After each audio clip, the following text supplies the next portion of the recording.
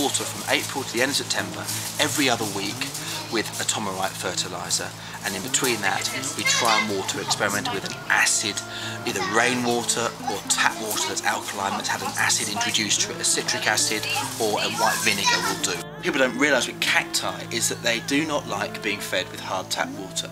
If you water with hard tap water, the calcium and other salts build up in the roots and can kill a cactus, especially in a container.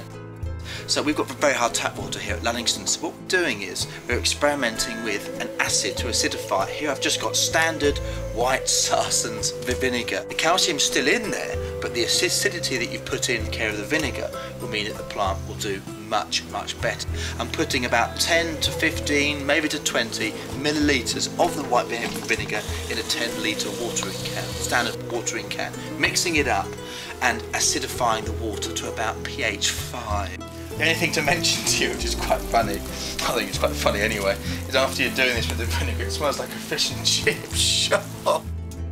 The results are, 2 months into trying this out, it works. And the salts are being leached, are being cleansed from the roots by the acid.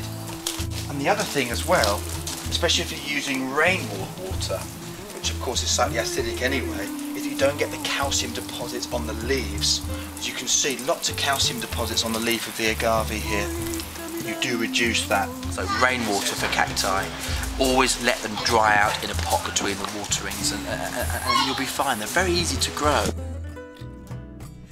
Ni el cielo me contesta cuando pregunto por ti, mujer. Mientras